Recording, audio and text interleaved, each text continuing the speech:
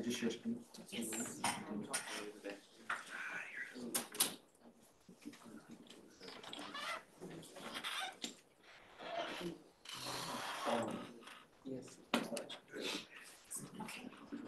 We're good.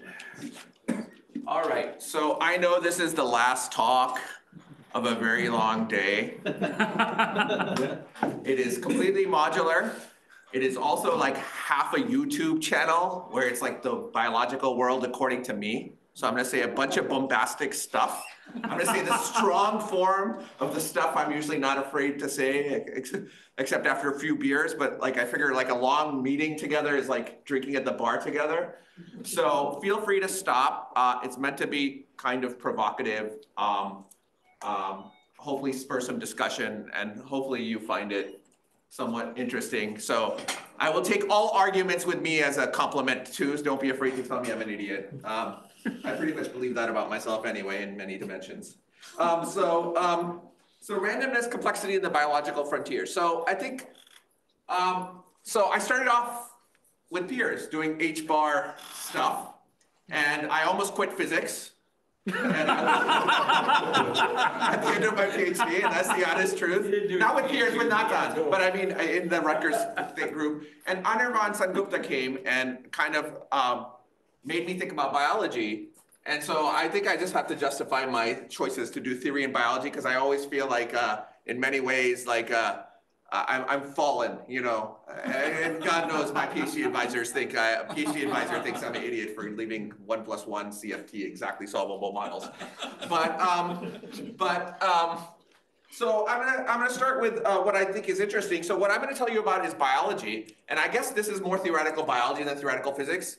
And so, of course, biological complexity is ubiquitous. This is some diagram of metabolism, which is how we extract energy from the world. And it looks very complicated, because I think that's what it's supposed to do.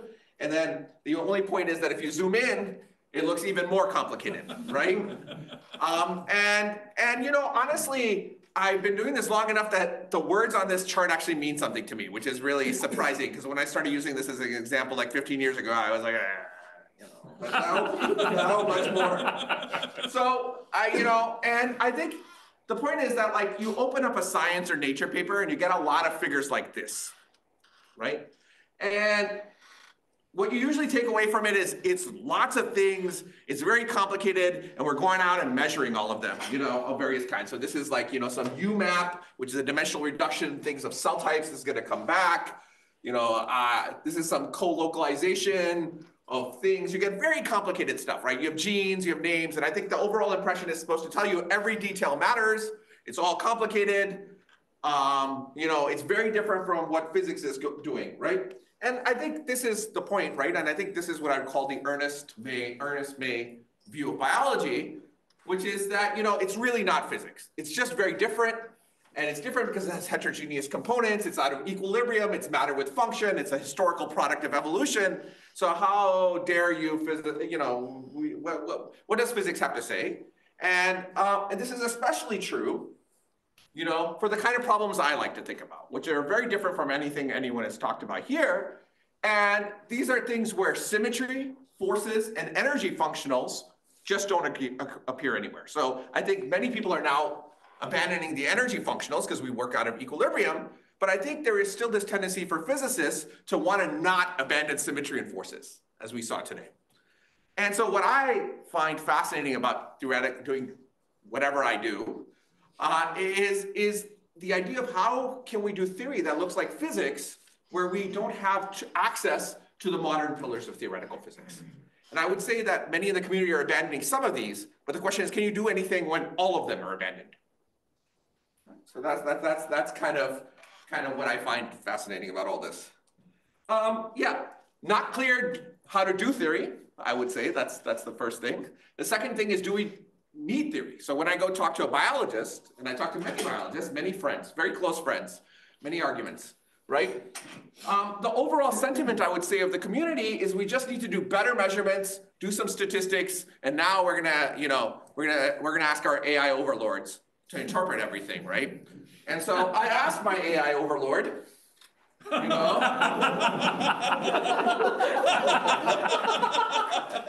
biology need theory. And this is what this is like a minor deity now. He's been surpassed, you know. I have to re-ask my AI overlord. My AI overlord has evolved in the last 2 years. It says, yes, biology needs theory to explain the complex phenomena of living organisms. Theories provide a framework for organizing and interpreting data, and they help researchers to generate testable hypotheses that make predictions about future observations. So it's a boilerplate answer. It's great. Like, at least the AI overlords don't think I should be unemployed yet. So then I asked it a more pointed question, which is that if I could measure everything about a system, would I know how it works? And it gives me this answer. If you were able to measure everything about a system, you would have a comprehensive understanding of its current state, but you may not necessarily know exactly how it works. All right. While careful measurement is important in understanding a system, there may be underlying processes or mechanisms that are not immediately observable or measurable. Additionally, even with a complete set of measurements, it may be difficult to discern causality and relationships between different components of the system. But it basically says, okay, you might have all the information, but you don't really have all the information. There's some causality that's missing, but in principle, the ideology is that if I knew everything that went into its evolution, if I could measure everything, then I would know everything. But my counterexample is actually ChatGPT itself. Because we know every connection, we know every piece of data it was trained on, we can measure every parameter precisely. There is not a person in the world that can tell you how it does what it does. Right? Yeah, I don't know. I don't know. So I would say that this hope of pinning everything on better measurements and better things, if we know it, that somehow things are going to just work themselves out, I would say is misguided. And this is, you know, an example where I think it's very clear that that's true. We can really tell you everything about that thing, right? It's completely reproducible once I fix the random seed. So how do we deal with this biological complexity? And did I miss it? Yeah. So I think one of the tacks we've been doing in the group is to take inspiration from something old. And really, I started thinking about this, ironically, if someone asked something about quantum, I started thinking about this because I was talking to my friend Anatoly, my good friend Anatoly Polkovnikov, about the eigenstate thermalization hypothesis, right? Which is this thing about how eigenstates thermalize. And one of the things you take away after you think about it long enough is that there is this kind of very something interesting in StatMech, this whole different line of StatMech, which depends on typicality. And you know, the most famous example was of uranium by Wigner in 1954, I don't know, sometime long enough ago that I don't have to get the year right. I just have to get the decade right, in the 50s, right? And what he said was, look, of course I know this thing is described by the Schrödinger equation, but this uranium is too complicated. It has, like, you know, I don't know, 92 protons. I don't know the rest of them, but like a lot of neutrons of the same order of magnitude. And there's no chance I'm ever going to be able to solve the Schrödinger equation for this. So he came up with this kind of ridiculous ansatz, which was that I'm going to take all this complexity and I'm going to replace it by a random symmetric matrix, right? And what's amazing about this, I think most of you know this story, is that actually it was able to really quantitatively reproduce some aspects of the data. So this is an old neutron scattering experiment where they fire stuff at the nucleuses of uranium, and you can see at certain energies, you get these big peaks, and these peaks correspond to the energy levels of the nucleus. You can measure the distance between these peaks. And what you see is that they actually follow what now is known as the Wigner surmise. And basically, this is the same thing you get from a random matrix with one constraint. And that one constraint is that it has to be symmetric or Hermitian, whatever you want to call it. And what that constraint enforces is unitarity, right? So as soon as I put the right physical constraint in, which is unitarity, I can replace all the complexity by randomness, and I can at least produce some aspects of the data. Right? And this is because anything big enough looks typical. Right? This is the basic idea of this thing. And, you know, then I'll skip this. All right. So the basic idea. But it wouldn't tell you that it was a good nucleus for making a bomb or not. No, it would not. There's things it can predict, Right. and there's things it can't predict. Depends on what depends the fact that it's good for making a bomb. If it's just the interspace between the peaks, then it's good enough. Right. I think I just wanted to make the point that complexity, certain aspects of complexity, follow just from the typicality of the distribution, right? Other things are very specific and depend on all the details, for sure, right? So, and this should say probably some, but the basic ansatz we've been trying to, basic inspirational thing we've been talking about is, should the properties of complex biological systems should also be well described by appropriately chosen, quote unquote, random systems, but the caveat is that we have to get the essential biology or ecology, as I'll show you, right? And these are what I would call biological constraints. So once we satisfy the constraints, we can replace all the complexity with randomness, and at least some of the very coarse-grained patterns that you measure should be easily explainable or reproducible, or you should be able to tell people how to plot data, right? You should be able to do all these things. So exactly, the idea is complex systems equals random systems plus constraints, and there's no need for any of the stuff I needed, right? So this is the one place where physicists made a big impact, where they didn't need an energy functional really, they didn't need symmetry, and they didn't need any forces. All right. So what I'm going to show you is two examples of where we've been doing this for a long time. This is old. Most of what I'm going to show you here is from a science paper that now is surprisingly influential in 2018, done with my good friend Alvaro Sanchez, led by Joshua Goldford, and then some other stuff with Wenping, who is here at the KITP. He's a postdoc here with Boris. You should talk to. He's very shy for those of you who are local, but he's really, really smart. You should engage with him. And my former postdoc, Bobby Marcelin, who's now training to be a priest at the Vatican. He's one of. It's very ironic because he's training to be. Anyway, it doesn't matter, right? We have very different worldviews. Many of you know me. Know I'm a crazy Marxist. Hold him to that. Oh, he was always religious. He was always religious. He was deeply. He's one of the most.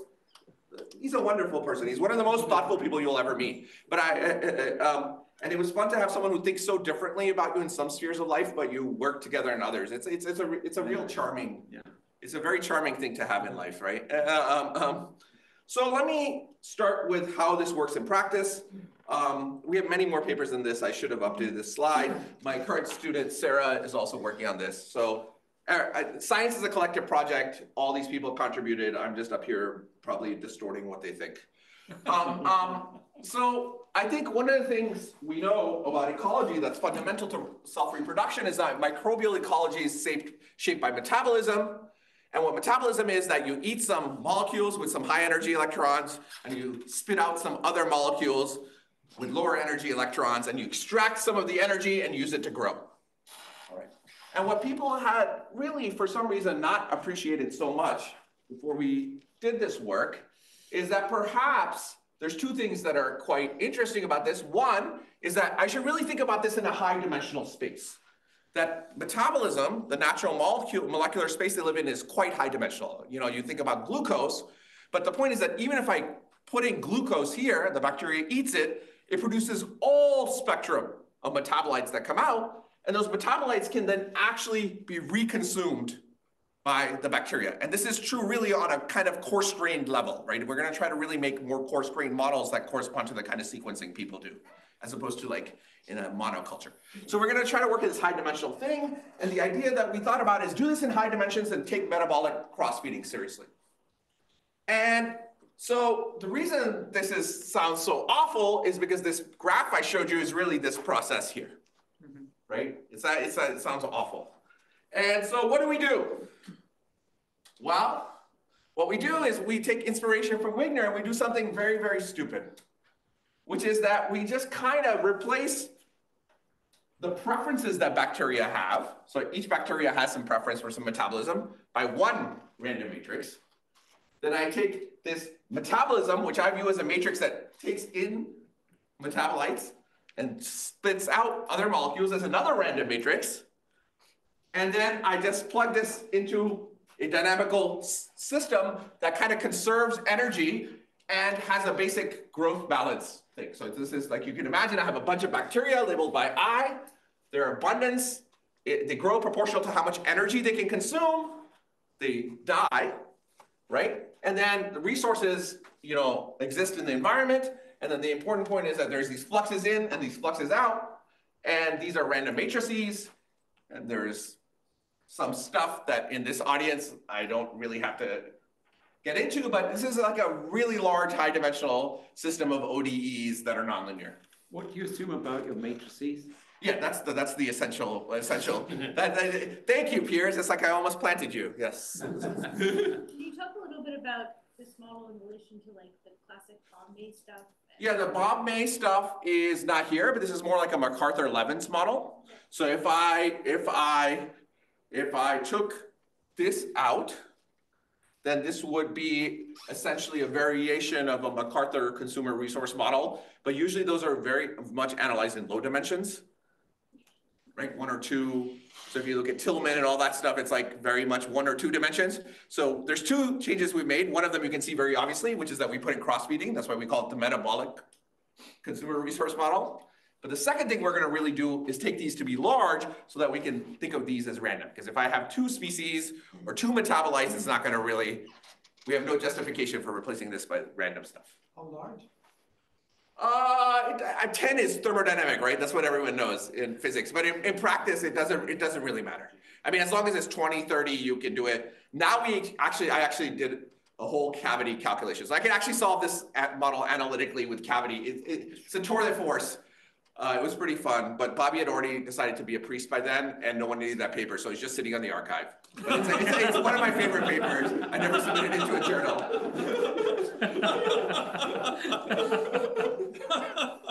I never bothered to submit it, but we can even solve it analytically, and it's quite involved. I would say it's pretty hard. But yes, so the point, I think one of the fun things about this is, of course, you ask what kind of things I can do, but the real power of this approach is that what I'm going to ask about is large-scale patterns, and what I can do is I can put different amounts of structure into the random matrices, right? So for example, if I take these kind of uniform, then that means that metabolism nor consumer preferences have any structure. And I can ask, what can I explain with these kind of random matrices? On the other hand, I can imagine that what I have is that I have semi-block diagonal kind of matrices. And what that means is that you can imagine these are like metabolite families. This is like acetate or something. And, and what happens is that if I eat certain classes of metabolites, I'm very likely to produce other classes of metabolites out. So you can put different levels of metabolic structure into these things. That's a very coarse-grained level. Or here, species have preferences for certain kinds of things. So we know enterobacteria like sugar. We know pseudomonads are generalists. We know whatever you want. But the idea is that you can, you put that in. That's one of your choices in this game. And the kind of things you can ask is that people often measure lots and lots of stuff, and they say, I don't know what's happening.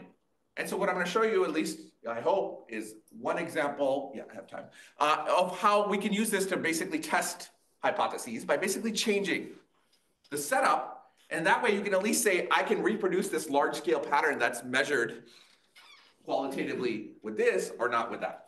But before we do that, this is old. I want to say people asked about getting in about how you work with experimentalists. So this was a paper that we went back and forth with theory, and a lot of this was me saying that, no, you can take this random matrix model and you can reproduce real data. And what we did was these kind of crazy experiments where we took we took like natural communities, but we grew them in very simple environments. There's some experts, it's M9 with a single sugar, and we just repeatedly passaged. And you got all these kind of very striking patterns that I'm not going to go through because this is a 40-minute talk. But I just want to tell you that, all those things we kind of predicted with the theory before we started. Or at the same time, I don't know how to explain it. It was kind of done at the same time. But we could reproduce almost all these patterns qualitatively, which basically explained to us that really metabolism was shaping these communities quite a bit. That like, if I told you what community they were grown in, they changed the environment. And that was basically, this cross-feeding was important in these kind of experimental settings where this was done, yeah. So when you say some of the measured features are reproduced, what exactly? I mean, okay, so for example, here, you see stuff like, I can do many, so, okay, I can walk you through some examples. So here, what you do is you take some natural community, right? And you passage it over and over again. So you grow it up for 48 hours, then you dilute it, you grow it up, and you ask what survives. So different colors correspond to what species are living there. And now you can look at these species, or whatever you want to call them. Sorry, species are controversial in the microbial world, but whatever you want to call them, something like species as a function of time. And you can look at them at different taxonomical resolutions. So you can look at them at like the level of families, you can look at the level of species, ASVs as they call them now, ESVs as they were called here, and so on. And you can see lots of stuff like the relative proportion of things in a given environment is very reproducible at the family level, but not so much at the species level. So they compete and replace each other at the species level, not at the family level. You can see that if I cluster these things, if I vary these things, if I look at these different inoculum and I plot the composition of these things at the family level, or any level actually, as a function of where they came from or the environment, they cluster very well based on the environment they're grown in, but not very well by the color. Not very much from the inoculum they come from. You can do stuff like look at t-SNEs and see what kind of pathways you're going to be enriched for. But basically these kind of things, at what level of taxonomical resolution do you have? Do you have variation? Can you, I mean, at the moment this thing was written, actually people didn't actually believe you could grow up a complex community even on a single resource, because people didn't really appreciate how much the bacteria could modify their environments. So part of the, I would say, sociological impact of the paper was to just show that competitive exclusion in the strong form doesn't exist even in these simple things, because you have to think about feedbacks from species to environment. I can show you more examples. This one is very unclear because it's like all the data of the paper in one thing, but I can show you a better example that'll make more sense. Yeah? I think what I'm trying to ask is perhaps a simpler question. So if all you put in is a random matrix, where are these features from? They're from the structure I put in the random matrix. They're basically what I'm saying is that if I have something like this, you can reproduce stuff, but if I put in something like this, I don't. So all this stuff you're seeing is basically just saying there's cross-feeding, that's important, and that different families have different basic general preferences. They segregate. I see. So there's some prior information you put in. Yeah. You actually put in you put different resolutions of information. You ask what you need to produce the paper. And to you, this seems very obvious, but I must say, when you talk to most biologists, when they talk about mechanism, they don't talk about it here. This is too abstract for them. What it's going to be about is molecules and all this stuff, but it's not clear at that level of molecular detail is important for these patterns. These patterns are somehow the typical. Most of the stuff that people measure in high dimensions is the typical stuff. It actually is very depressing. It doesn't have anything to do with most of the biology. It just tells you about these very coarse-grained constraints. Yes. You said we should argue with you. Yeah, of course. So in a sense, what you're saying is that if you started with a random matrix, what you originally proposed, it doesn't work, and then you have to put structure in the matrix, so it's no longer really random. Well, it's random up to a block diagonal. It's a random block diagonal structure. Yeah, that's what I'm saying. But I think that's the power of the approach. I'm not saying that we're really doing something, but we're saying it's very hard when you do these very large-scale measurements to relate the pattern you see, which is very far removed from the assumptions you make. And it's very easy to do this. And if you want to do it yourself, we wrote a Python package to make it very easy for everyone to do it themselves, right? And it's like very easy to use. We figured out some stuff about how to map this to instead of forward integrating stiff ODEs, we can map it to optimization problem, blah, blah, blah. There's a lot of tricks hidden in there that make it numerically stable, but it's fun, yeah. So can one then say that the level at which you can explain the data that you find in experiment really depends on the level of non-randomness, that level of structure that you put in the matrix, because you have these blocks. Yeah, I think that's the only thing you learn from these models. You can say, what assumptions do I have to put into what constraints, ecological in this case, or biological, are really important for producing this, because it's very easy to over-interpret the data. I would say in biology, especially in sequencing data, sequencing-based data, let's put it that way, not you microscopists who really measure stuff carefully, but when you get to sequencing data, I would say it's very easy, and people tend to over-interpret the data.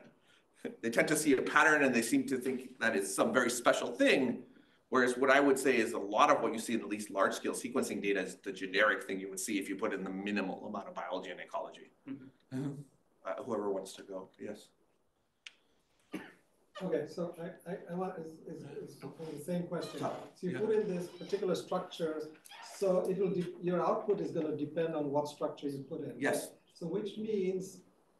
Can I show you one more example that might make this more clear? I was just going to finish. Is it then predictive at all, or it's not so predictive?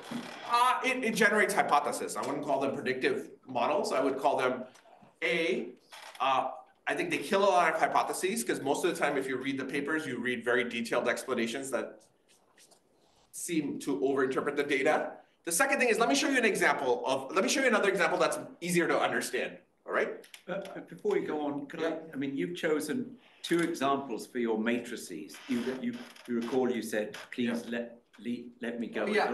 So my question to you is, I could have chosen things which were block diagonal, self-similar on many scales. Yeah, so we generally interpolate. Does your fit to the data show that that's not the case? We never fit the data. We just try to put well, does your very subjective comparison with this intricate data tell you anything about the block diagonal structure beyond just simple blocks? The data is not good enough. I mean, in principle, we could do it, but the data is very crude. And let me show you an example where we really, it's very clear we can say something. A very concrete thing. Can I ask you a small question? Sure. So if you go back one slide, so you have this like this one? This one? No, this one. Yeah. So you have this this genome sequencing data. What you're showing the relative. It's not genome sequencing. It's 16S. Oh, it's 16S. So you were showing the relative loads and stuff like that. So what I'm asking is, like, many times if you continue it longer, sometimes it see like the distribution flips. Like you have Enterobacter and Pseudomonas. No, this is after here. We stop it after. So this is 48 times 12. After this, what happens is things start evolving. So it's very stable. You can see this is in time, 12 dilutions. They're 48 hours. So this is it stabilizes pretty much, and this is replicates. So these are 8 replicates of each thing. So we're pretty confident. So you mean like when it flips, it's basically that the dependence, cross dependence of the different metabolites will also change because of that, and that's what. Yeah. Okay. That's the idea. Yeah, that's the theory. I'm proud of this one because Terry hated it so much. Terry Hua, he went and did a bunch of careful experiments. So whenever you can get Terry upset doing experiments, I feel like you've won. Anyway, that's an insider joke, I guess. Insider baseball, as they say in comedy. All right. So let me show you the kind of things that people do with large scale things, and maybe is this the example I kept? Okay, yeah. So let me show you the kind of things people do. So there was this giant effort called the Earth Microbiome Project, where they went and they just got bacterial communities and they sequenced them, and they saw what lived there, right? And so you pay, whatever, $5 million, you have to write a Nature paper, so you have to say what you learned from it, right? And so it's a beautiful project. I don't mean to disparage it, but I mean, this is just the kind of, they were like, it's kind of like this data collecting exercise that I think is quite necessary. But the kind of thing they kind of argued was something like this, that so this was what they called nestedness. So if you read the abstract, they're like, oh, the thing is nested, which means this. So the y-axis here are different taxa, which you can just think of, species. So these are which bacteria are found.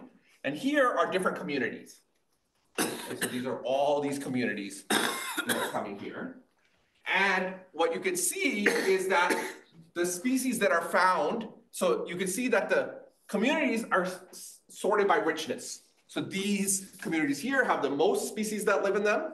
These are the most diverse, rich, and these are the ones with the fewest species that live there. Here, they live 2.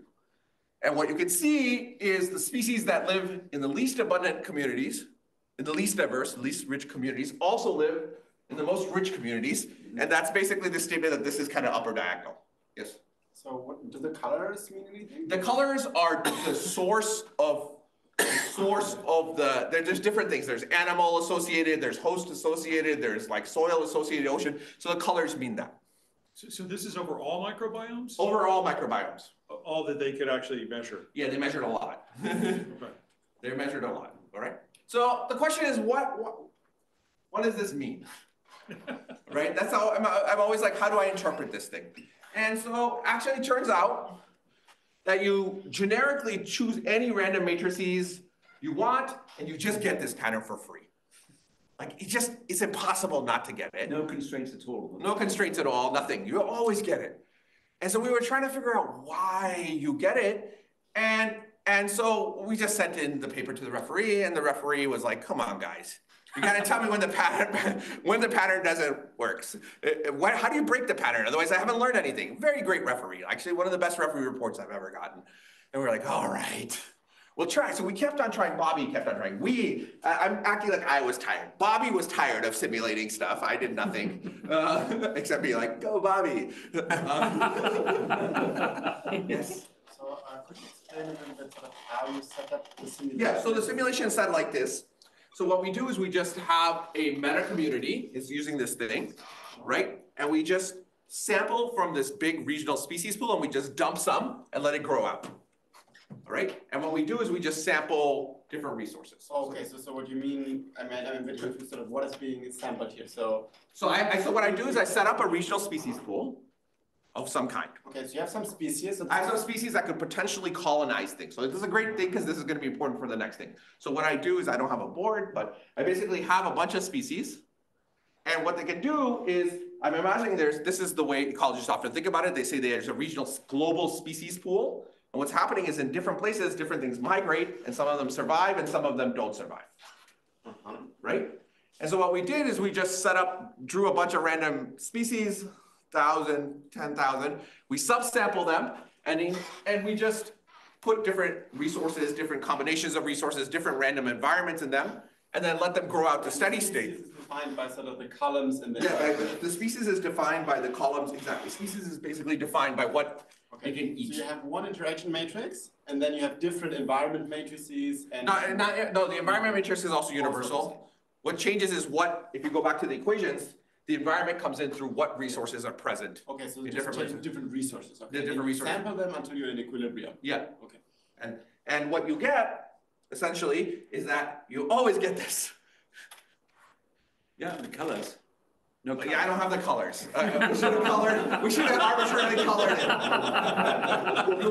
You laugh, but this is what theory and biology often is, unfortunately. Like, the number of times people have told me to put a p-value on something that didn't deserve a p-value is just, it's like, yeah, I can come up with a terrible null hypothesis and make my p look 10 to the minus 12. Who cares? Or like, either you believe it or you don't believe it. So in the end, it turned out that the only way to break it was that if we started, when we set up the simulation from the regional species pool, what we did was that we actually put very few colonizers.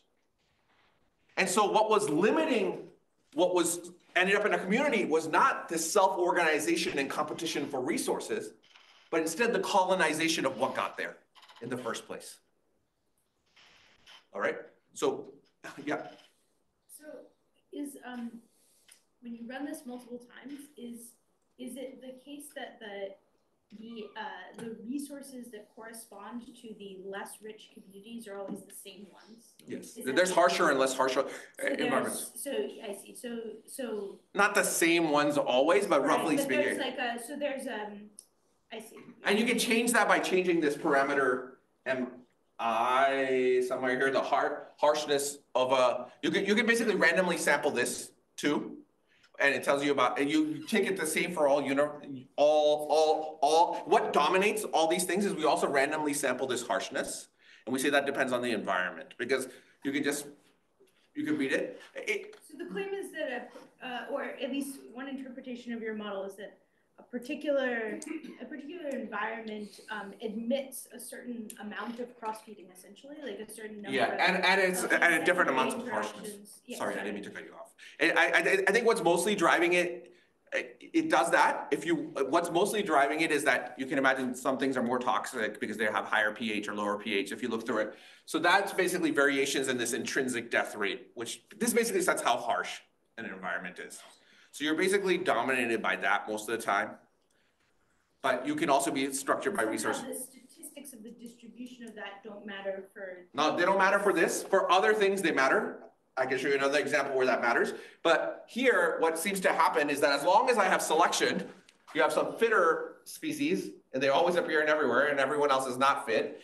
And if what's dominating what ends up there is what gets there in the first place, the colonization, then you lose this pattern, right? So it just gives you some ecological hypothesis, because it turns out that most of the patterns that people measure are very simple. So this is an example from Otto Cordero's lab that I'm not going to talk about because I have 5 minutes.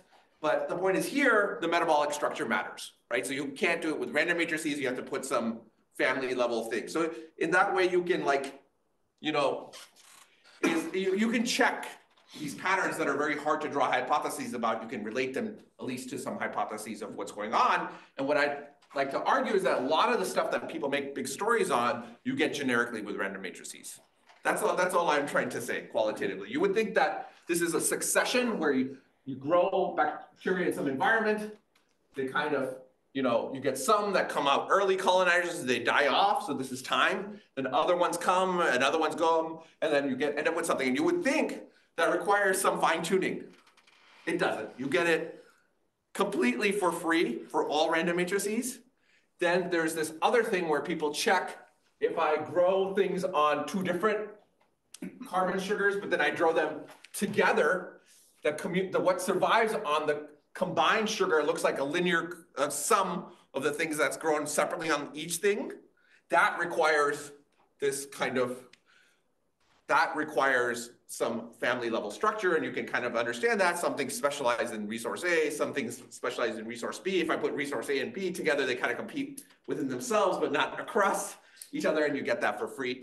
Whereas the succession you get for free no matter what. So in this way, you can start asking, when should I be surprised?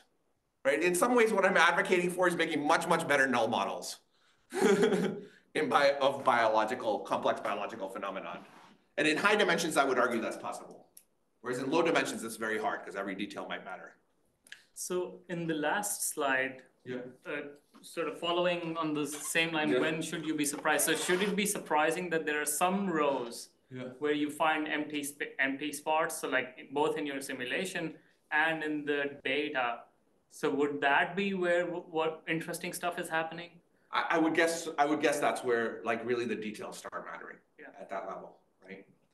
Yeah, I think that's the level at which details start mattering. Yeah, right, at one resolution down. Right. And then you can ask, how do I break that pattern? So I mean, I think this is really arguing for phenomenology of certain kinds, with the kind of data that's very hard generally to do phenomenology on. That's what I would say. Yeah.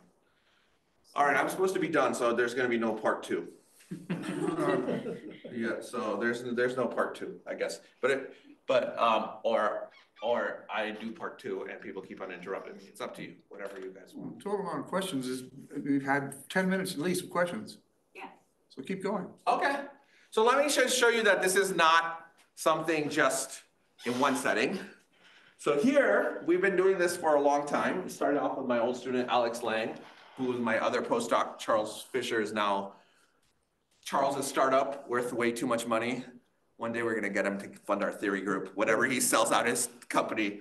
Though he's been in Silicon Valley so long. So they're all, and I'm currently doing this with my wonderful student, Maria, and my very long time stem cell MD, Daryl's an MD PhD. He really wants to just repair lungs. And Laertes, who started off as a chemical engineer, but is like a pure stem cell biologist.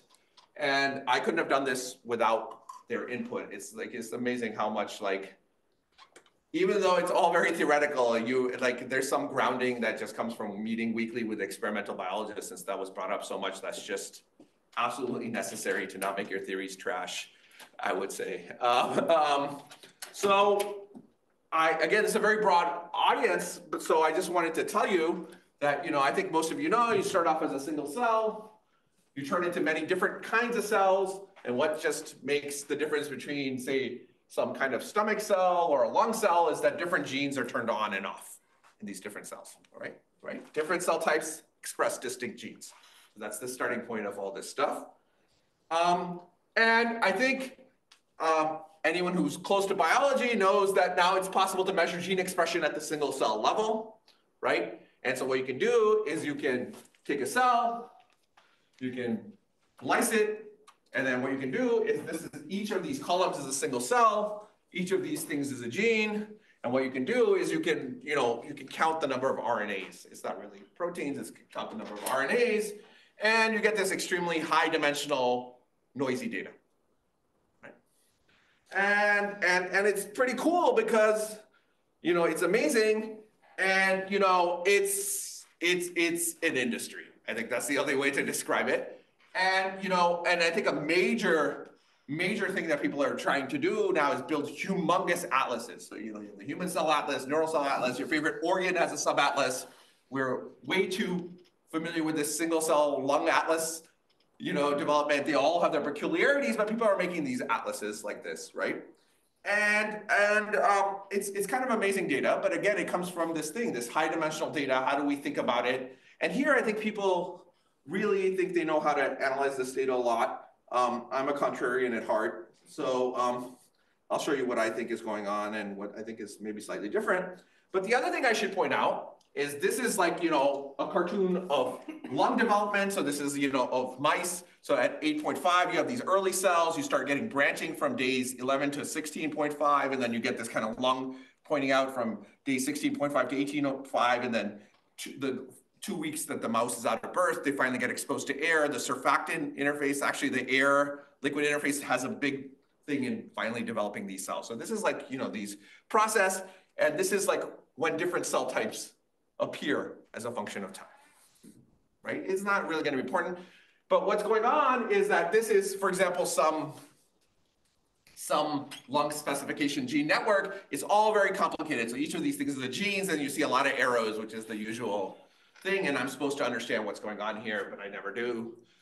Though now I know many of the names. That's what's happened in 15 years. I still don't understand these things, but I recognize the names now. So, one of the things that's kind of interesting, and I think especially in a meeting about emergence, is that if you talk to a cell biologist, they kind of just inherently believe in this Waddington landscape, which Conrad Waddington, hanging out in Cambridge in the theoretical biology group in Cambridge, as he called it, in the 1950s, basically said he was doing these really amazing early embryology experiments. And basically, the classic picture, this is from his famous book, The Strategy of Genes, and he basically said, look, the way we should think about development is in terms of some kind of potential landscape. The minima correspond to different cell fates. And you have this developmental potential, and it's in time you get restricted in potential, and you end up in these things, in these minima, and that is like the emergent property of what development is about. And it really is emergent because he even has this second picture. This is before DNA is discovered, where he has these little things that are genes, and he imagines this landscape that's emerging and being held up by these genes. So it's really this idea of a very abstract concept that somehow has made it to the center of embryology quite early, right? Actually, it's dying, and it made it come back after this, after you could measure all these single cell RNA-seq data. So this is called the Waddington landscape. And just to be clear, development looks like this potential, and these networks is something that gives rise to this potential. That's the way people like to think about it. But there's something really, as a physicist, the first time I saw it, the second time I saw it, the third time I saw it, every time I look at it, it's fine for 3 seconds, then you look at it for 10 seconds, and you're like, what does this picture mean? And the fundamental problem are, what are the coordinates? what sets the scales? You know, the first thing they tell you in physics, like, what's the natural scales? What's the coordinates? And I kind of got obsessed with that problem and have been for the last 10, 15 years, right? And I think what's interesting is that actually this, you know, people are trying to now visualize this and use this Waddington landscape, you know, metaphor to try to understand all this atlas data because they're measuring single cell gene expression in time and space. And did I mess this up? Did I mess up the order? All right, so, oh yeah, here we go. That's the slide I went too far. But so what people do is they take this high dimensional data that's like 20,000 genes or something, and they project it down to low dimensions. And this is a UMAP. This is like, this is a staple of single cell biology. And then, you know, or you could do some other thing. And then what you see is you imagine things running around, you label cells, and you say they move on this two-dimensional landscape. But I asked the same question about real data. What are the coordinates? What are the scales? And it somehow leaves you very unsatisfied because you're imagining this dynamics, but you don't have a natural coordinate system. You don't have a sense of scale of what's close or far. And in fact, many of the techniques that people use to analyze this data, because it's so noisy, actually manipulates, takes advantage of that to make data look much better than it is. Just regularly, I would say. Those of you who worked with this know that to be a fact. And that's why I actually got into this project. The stem cell biologists were like, we want to make these artificial lung cells. Can you tell me how much they look like real cells? And so we're like, oh, I'm sure there's like a million packages to do this. I'm sure we can just figure it out. And it turned out, you know, if you dig a little bit, you're like, oh gosh. And the fundamental problem is that there's no coordinates and scales. I would say that's fundamentally what's going on. Yeah. So I have a question. So here there is a coordinate in the figures, which is the level of expression for the RNA, right? Oh no, it's 20,000. It's 20,000 genes, and then they projected it in some kind of. These are principal components or something. No, this is a diffusion map. This is a UMAP. Okay. Which are just nonlinear dimensional reduction. Yeah. So, but that's not the coordinate you want. No, that's not the. I would like meaningful coordinates, right? Like, and I would like meaningful scales, right? I mean, in physics, we would not do this. Let me just put it that way. We would want meaningful coordinates and meaningful scales, right? So we need to think about how to properly mathematically formulate this and use this to plot data, right? And the claim is that the same philosophy actually helps you a lot to do this because, you know, and in particular, we want to do stuff like identify cell fates, visualize developmental trajectories in reasonable coordinates, quantitatively assess cell similarity because people are trying to engineer these cells in vitro. In vitro is a fancy word for not in the body. It took me a long time to learn that. And so the basic idea is, again, by Wigner, right? What we should do is, just like Wigner said, okay, I just replace the complexity with randomness as long as I enforce the constraint. What I'm going to do with these networks is I'm going to say, actually, the details of these connections don't matter at all. I just have some constraints. And the constraint is that I need a network in high dimensions whose attractors correspond to the known cell types. All right, so that's all I'm going to ask. After that, I'm just going to guess what's going on.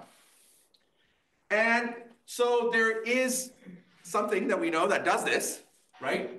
So the idea is model interactions as random networks with constraints that are whose attractors, oh my goodness, I shouldn't have made this yesterday, are gene expression patterns from cell atlases. So I go to the cell atlas, I know what genes I need to be expressed. Those are my attractors.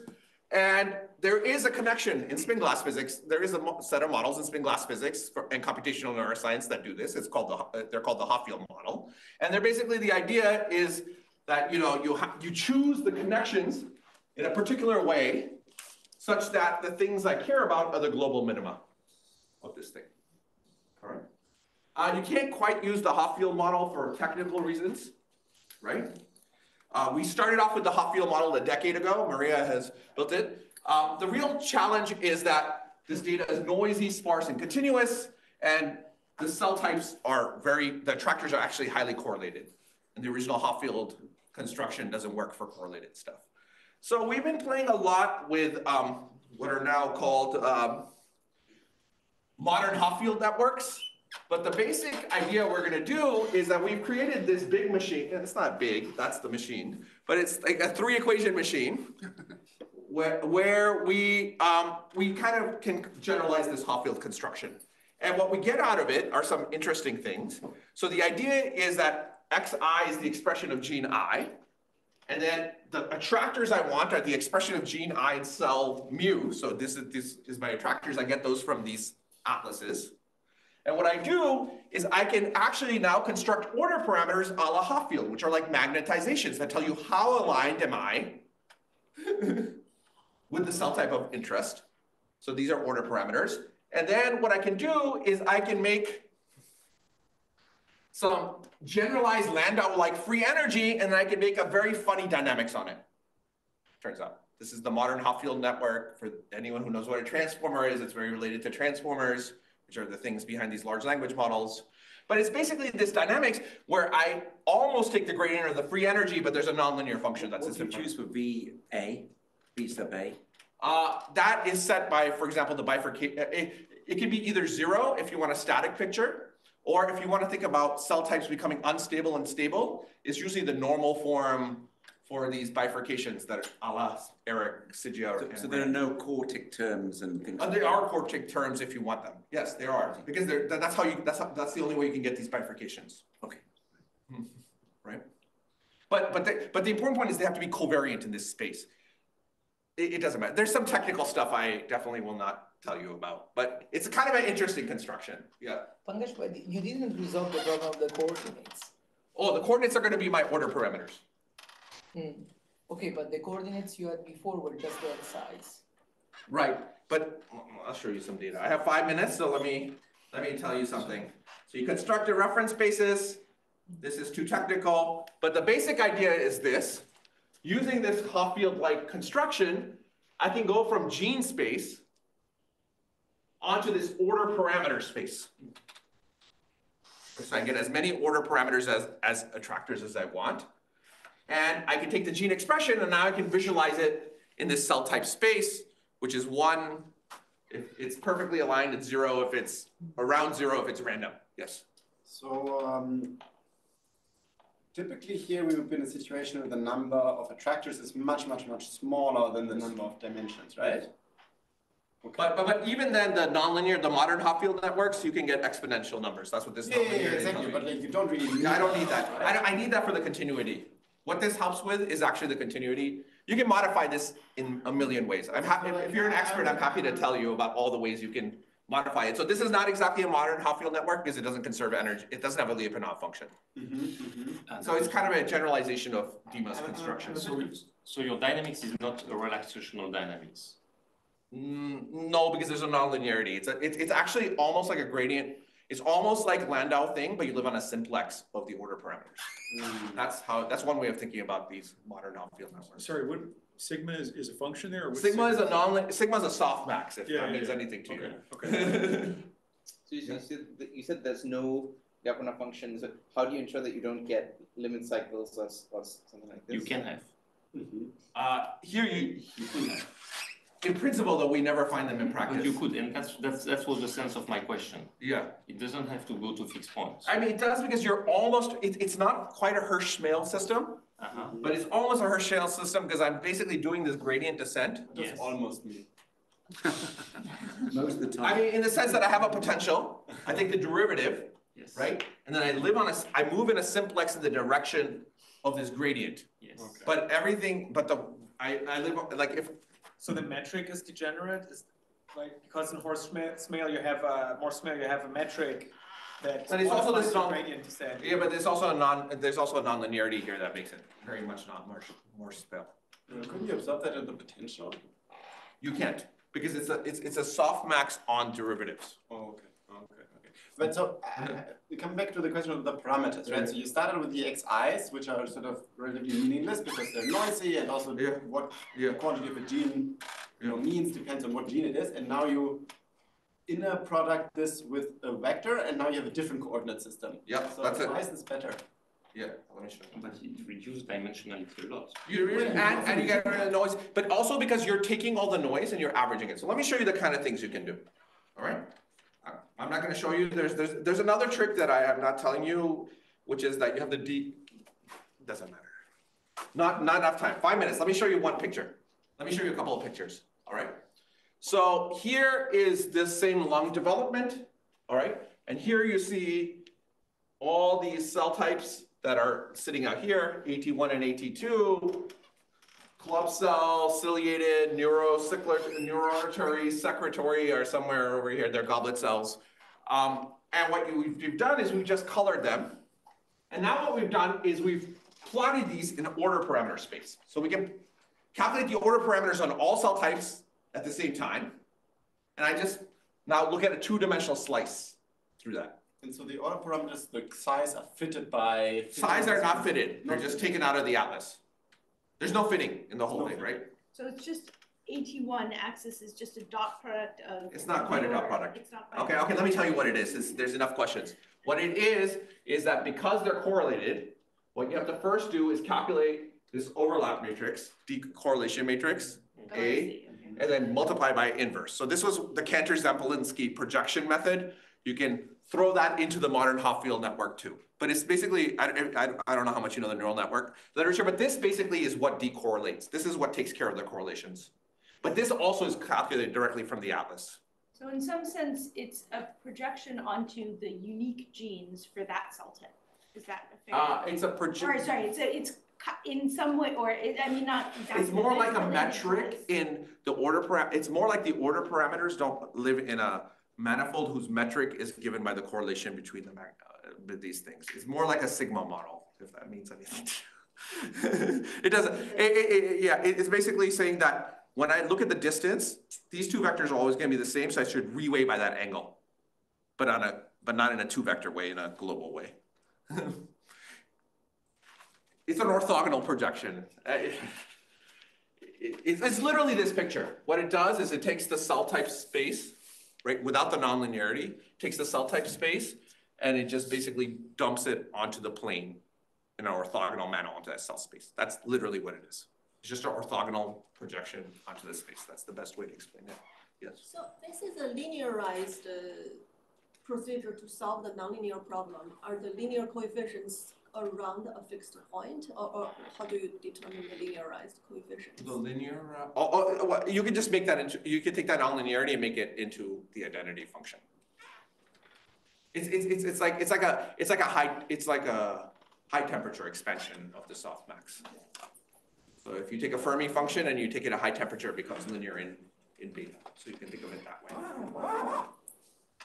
Anyway, we're done because it's a long day. But all I want to show you is that you have these cell types that are basically the same, and you can plot them, and you can really separate out these kind of cell types by what's going on. So if I plot out AT1 and AT2, you see all the AT, and this is with really noisy single cell RNA-seq data. And each point here is a cell. And what you can see is I can take the AT2s, they sit here, the AT1s sit here. You have some kind of weird transient things that are going to play more of a role when I show you some atlas data and I plot it. It does this. I can choose a different coordinate system, ciliated in AT1, and you see that the AT2 in this axis sit near the origin. The ciliated cells come back up. The AT2 stay here. And, here's lung development. This is what people think about this differentiation process. But what's nice about this is, so here's a movie where each point is a cell. And what you see here are the days. So day 12.5, we're just watching data that they took in an atlas that goes from here. And what you can see is you start off with progenitor cells that sit here. And over time, right, you can watch this kind of population come here, move to the middle, spread out, and kind of disappear. And so now we can watch developmental trajectories in a meaningful coordinate system. And this meaningful coordinate system is basically inspired by this idea that if I get the attractors right, something we'd all accept in physics, if we get the order parameters right, I don't have to worry about all the details. You can do similar things. And I have many, many more examples of this kind of thing. But I'm done. Everyone's done. Do you prescribe the bifurcation type here? Here? No, this is real data. But so this is without this, you had this potential V. No, and here I'm just plotting this, here I'm just literally just. Oh, this is just a representation of the data. This is just a presentation of the data. So I say, once I accept the model, what it tells me is I should plot everything in order parameter space. And you can plot all the single cell developmental direct stuff from atlases, use bases from across labs. You don't have to worry about batch effects. There's amazing things, and it looks very meaningful. That's what relaxation, not quite more smells thing. That's not relevant here, but that's not here yet. And I took that all out of the talk once I knew it was going to be a 40-minute talk. So I'm done. So I just want to. Oh, I have a ChatGPT joke at the end. I have a quick question about this. So what would this look like if you did the standard, the quote unquote standard analysis where it looks like this. Maybe I have it here, but it looks something like this. This is the AT1, AT2 precursors. This is that hybrid orange populations. These are, I don't know how they're colored. You could color them by pseudo time or something like that, but that's how people visualize it right now. That's a UMAP. That's what people would say. Maybe you could color code these with time and see some thing, or did I take out the other one? Did I take out Alone stuff? I can show you lots of examples. I mean, of how it's done, but it's usually done in UMAP space, is what I would tell you. And in UMAP space, it's very hard to tell what's going on. I mean, maybe you know something different, but that's usually how it's done. Yeah, I don't necessarily disagree. I guess the question of how much better your coordinate system is. Yeah, I don't know. But that's for you to judge, and me to show you more examples. I can show you lots of examples. So what we can tell you is we can do it off the shelf, take data from one atlas, take data from a third lab, fourth lab, and it all works without any fits, right? Which is somewhat surprising. Because this is all some dimensional reduction, which requires some fit and optimization to get this, right? This does, yeah. This new map. It's a nonlinear thing. And you don't have any intuition about what these coordinates mean, particularly. No, you don't have any much intuition. Right. And people want to take vector fields in these coordinates seriously. There's a whole machine that's been built on this that I find quite problematic. All right, we're done. It's a very long day. So it says, I don't know. This is what ChatGPT. So I asked ChatGPT 3. Maybe 4 has a different answer. Can I use Wigner's idea to describe uranium? And he said maybe it's not as straightforward as uranium, but it might be useful. So maybe that's a typical ChatGPT answer. Yeah, exactly. So at least I haven't pissed off the AI overlords quite that much. So anyway, thank you. This is my group. These people funded me.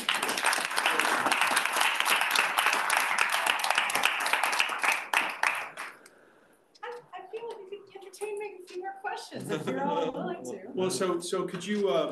So there's also like atlases of gene information for cancer cells, right? Yeah, we're playing with that. Oh, so what's the most interesting thing about it? Yeah. Oh, for all these people who'd like to know, what's interesting is that we've been trying to figure out if you take cell lines and primary things, what's the main thing? So it turns out if you grow them in 2D, they all look like 2D things.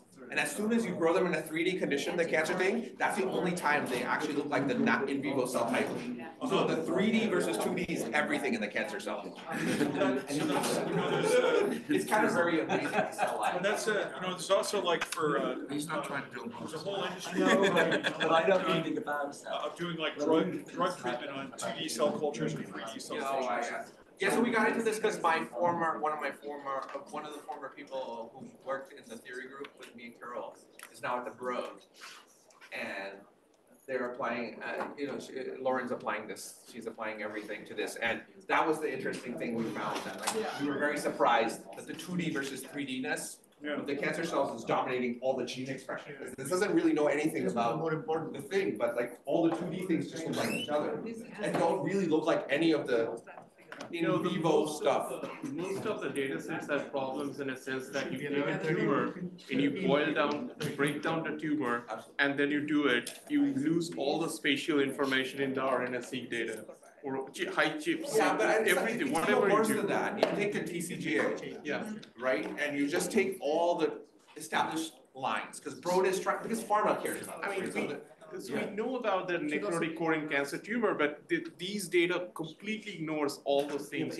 Even if you homogenize them, they don't get it right, is what I'm trying to tell you. It's even worse. It's at a scale even before that you're getting things wrong. And the surprising thing about the whole thing is that, like, you know, in the same community will tell you that the same mutation is not going to cause cancer. It is this environment which will determine if this mutation will result in cancer. But when it comes to the actual tumors, RNA sequencing or data, that it takes the whole tumor as a whole. So so I might have that somewhere on my Slack if anyone wants to see it. It's kind of really astounding how, but to do that, you have to believe your axes enough that you believe that things overlap or not. We'll see. We'll see. We haven't won over a single computational biologist. Okay, come on, let's